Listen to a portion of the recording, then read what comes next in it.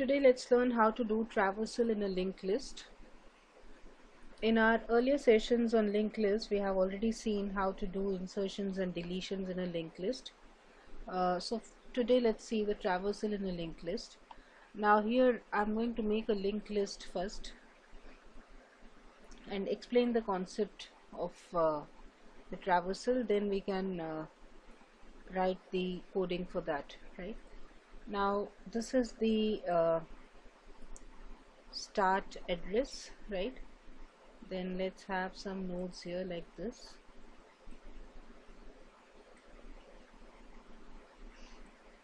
Suppose I've got 5 nodes, right?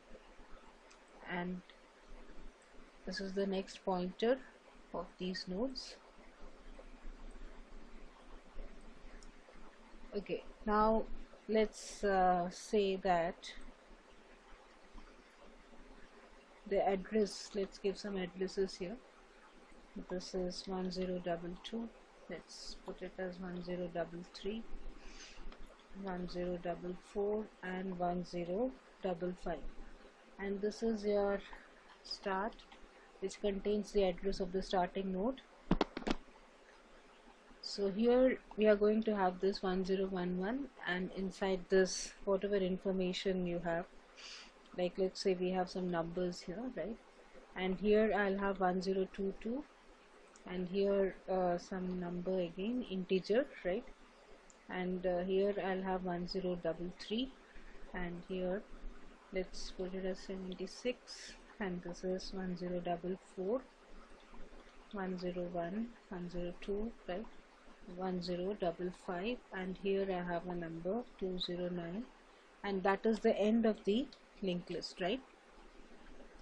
So the list is ready now. The link is like this. This is pointing to this. This is pointing to this. This one is here, right? From here we go to this and this, right? Now we have to do traversal in the list. First of all, let's look at the logic algorithm for that. Then let's convert that into a C++ coding, right? The first thing you have to do is you have to take a pointer, right? Let's say PTR, and initially you put that PTR is equal to start, right? So PTR is equal to start. When I say PTR becomes equal to 1011 here, right? So I'll just put it here. PTR becomes equal to 1011, right? Now after that we need to have a loop, right? And loop until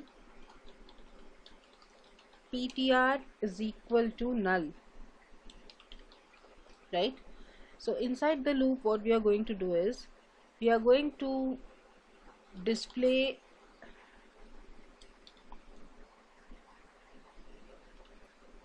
PTR info, right?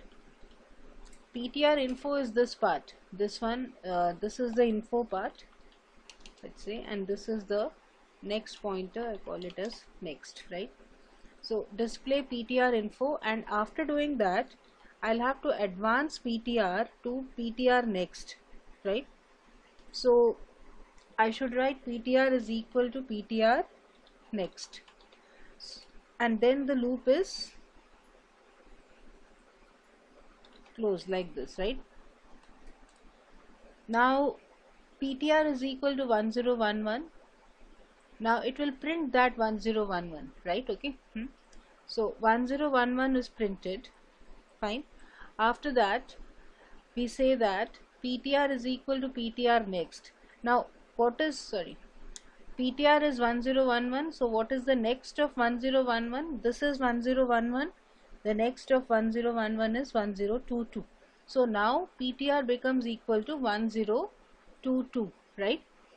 So PTR next is basically equal to 1022. So now PTR becomes 1022. So what is inside 1022? That is 67, right? Here I have written 1011. It's basically, it will display the information inside that. So the information inside that is 45, right? So first 45 will be printed, then 67 will be printed, and then 1022 next. What is next of 1022? It is 1033. So it comes to this, right? It will print this 76, then it goes to 1044 because that is the next here. So when you say PTR is equal to PTR next, this node is PTR now, PTR next is this node. So it comes here. 102 is printed, again PTR is equal to PTR next. If we say that is 1055. Now 1055 is this node. So when it comes to let's say here, I'll write PTR is equal to 1055, that is the last one. So here it will display the info part, which is the number here, which is I think 209. Yes, so it will display that 209. After that we say PTR is equal to PTR next. Now PTR next here means what? 1055 next. 1055 next. So what is the next of 1055? The next of 1055 is null, right? So 1055 next is equal to basically null, right? So that brings us to the end of this loop. The loop, I have written loop until PTR is equal to null, right? So basically it is going to display from 45, 67 and 76, 102, 209, like that it will display.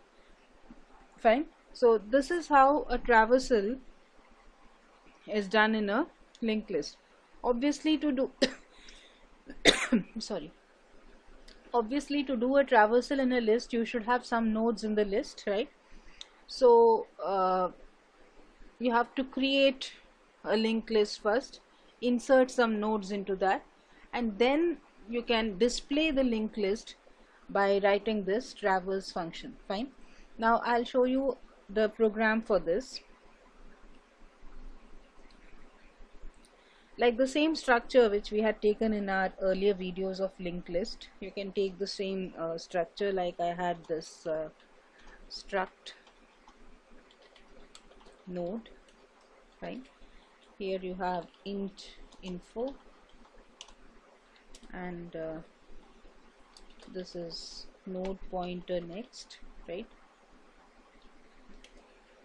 And basically these pointers we need. Start is for storing the starting address, then new PTR for creating the new node, then these here I'll need this PTR, and that's it. Okay, now the normal functions, though we are not going to write create node and all in this video, but I'll just put the prototype here.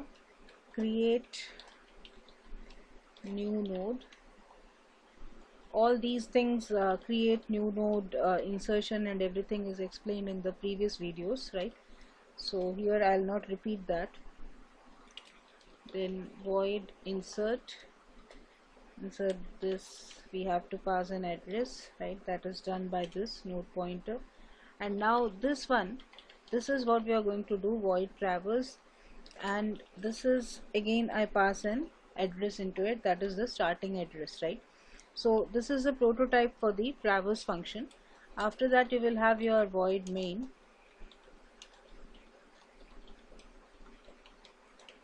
Now here first the creation of the linked list. Start is equal to rear is equal to null initially, right? Then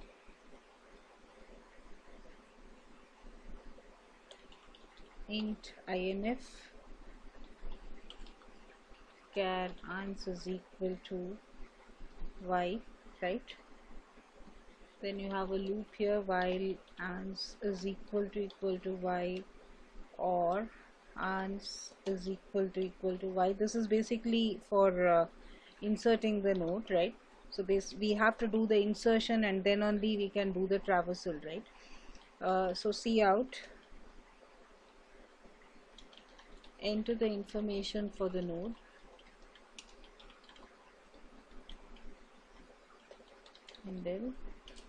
and here I take the information for the node in this inf variable that we have taken, and then new ptr is equal to this one, create new node, fine, and within bracket you pass this inf, right? Okay, then this new node is created. After that you check whether the node has been created or not. So for checking that, we have this, if new ptr is equal to null, that means the node has not been created. So you can give appropriate message here, cout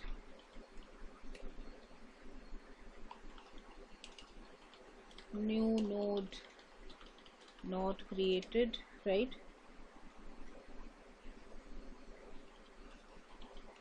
And then you can exit.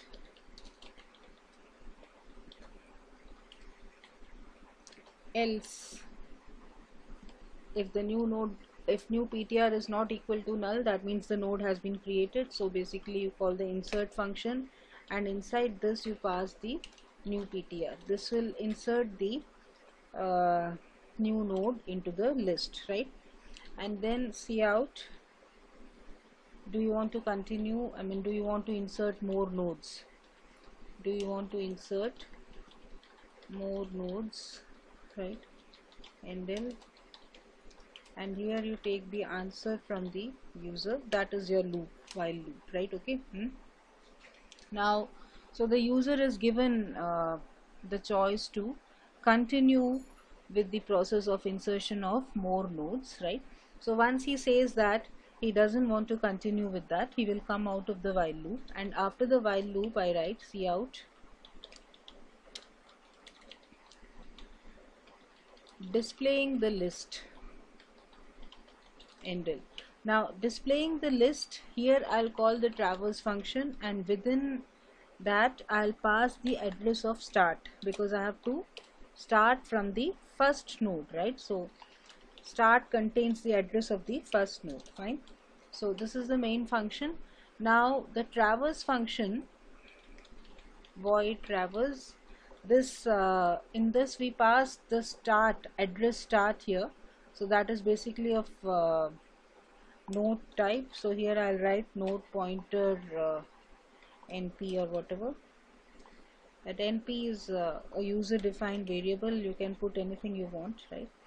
So here I write while np not equal to null. If you remember the algorithm, that's what we said, right? Till it is not equal to null, it will go on, right?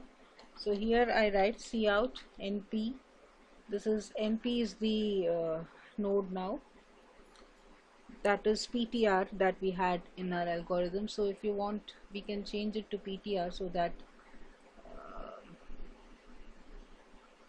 we keep it as the same thing as what we did in the algorithm, right? So I put it as ptr here, and this again will change to while ptr not equal to null, right? Okay, and here you display that this is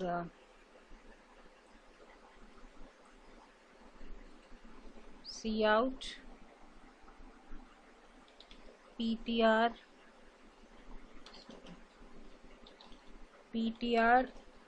info, that is the info part, right?